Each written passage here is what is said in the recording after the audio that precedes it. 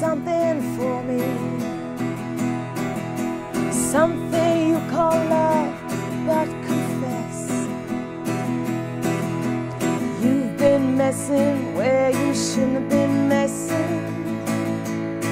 and now someone else is getting all your best. These boots are made for walking, that's just what they'll do. One of these days these boots are gonna walk all over you.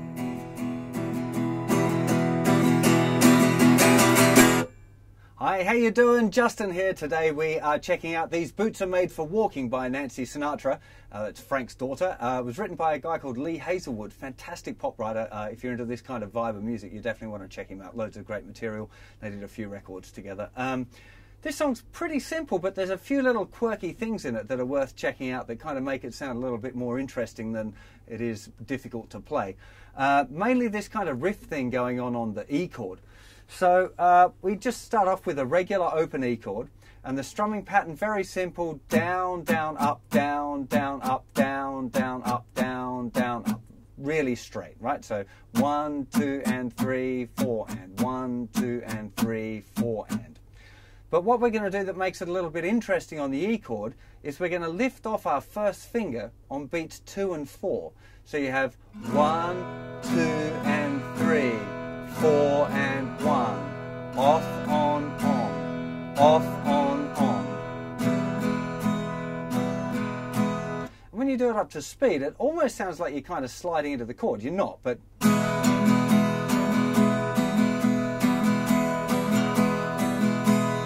So that's kind of the main kind of riffy bit going on for the verses. It's doing that for 8 bars on the E chord, then it moves to an A.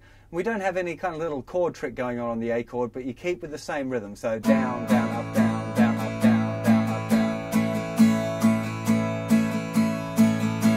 And back to E. So it's pretty straight. The verses, there's nothing too complicated going on. Worth noticing though that if you're playing it kind of for real, you're going to be varying the strumming pattern just a little bit. Usually just before, in the bar before, you're changing chords. So very commonly would be to play down, up on 3 and 4 and before you change chords. So you're allowed these little variations, particularly every 4 bars or every 8 bars, you would end up doing some sort of minor variation on the strumming pattern. So be aware of that when you're playing, that it's okay to have these kind of small deviations from the main kind of pattern. And we just play the verse through so you can kind of see what I mean. Actually, one other thing that a lot of guys struggle with, because it's a fairly easy kind of a tune, when you're changing chords and you're strumming and you've got that kind of a strum, the up just before the chord change, which would be the and after 4, very often you're just going to be strumming open strings there because your hand's changing to the new chord, and that's okay. I've met up with loads of people thinking, you know, I can't do the chord changes fast enough because I can't get to the new chord. But the trick is really just on the and after 4 to be lifting your hand up and getting it to the new chord. Okay, so if we're going from E to A,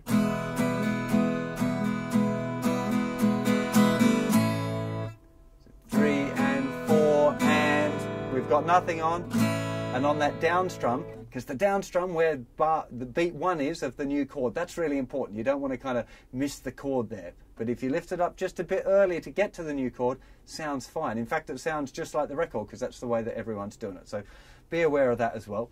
So now play the verse. I was supposed to do it a few seconds ago. Anyway, 3, 4, E.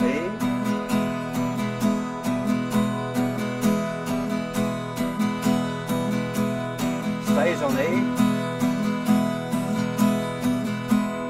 Little variation. To the A.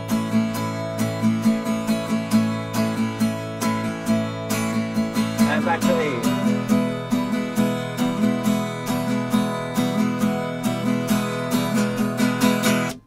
And now we're at the chorus.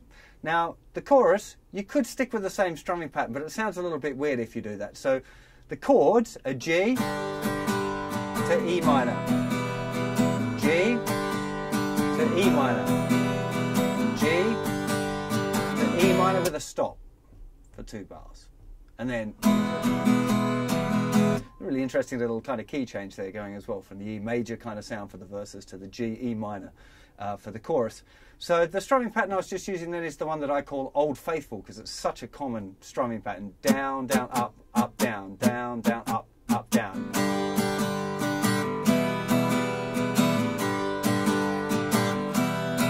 And that one works fine. Just make sure when you do the stop, you strum on one, and on beat two, normally you would just move it, put your whole palm of your hand on those strings to make sure that they're all dead. Well, dead, not playing. But there's another kind of strumming pattern which is, I think, kind of works nicer if you're doing it acoustically, especially if you're by yourself and you haven't got the whole band kind of there helping you out with the dynamics. It would be nice to put a hit on beat two. And if you're going to do that, the strumming pattern becomes 1, 2, which is a muted hit. And something I cover in the intermediate course on the website, so you might want to check that out if you're not familiar with the technique. We're basically allowing our palm to hit the strings just before we strum, and when you get used to it, you can do this kind of, you know, it's not to do with muting of this hand, which sometimes people think. It's all to do with the strumming hand to get that click. So if you're going to do that, you have down, mute, up, down, down, mute, up, down, down, mute, up, down. 1, 2, and 3, and 4. 1, 2, and 3, and 4. Sometimes and 4 and if you want. So 1, 2, and 3, and 4, and 1, 2, and 3, and 4, and you add that little up strum at the end there if you want. So when you add that in, what it does is kind of lifts the groove a little bit more, makes it feel like it's got a little bit more energy to it, which is great for a chorus. So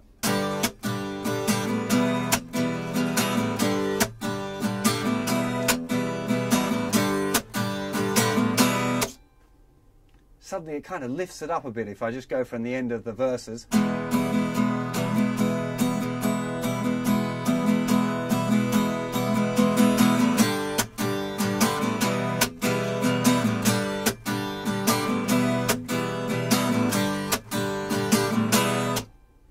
can see it kind of lifts it really nicely. So that's a really cool little thing that you might want to add in there. It's not in the songbook, but it's just something that'll kind of make the song a little bit more interesting. Great song for beginners, really kind of fairly simple structure-wise, and you know the chords are pretty simple too. So you just got those little tricks in there that'll kind of make it sound a little bit more lively than your regular beginner song, but it's basically pretty easy. And that's pretty much the whole tune. I mean, have a listen to it to get the arrangement, of course. And I'll see you for another lesson very soon. Take care of yourselves. Bye-bye.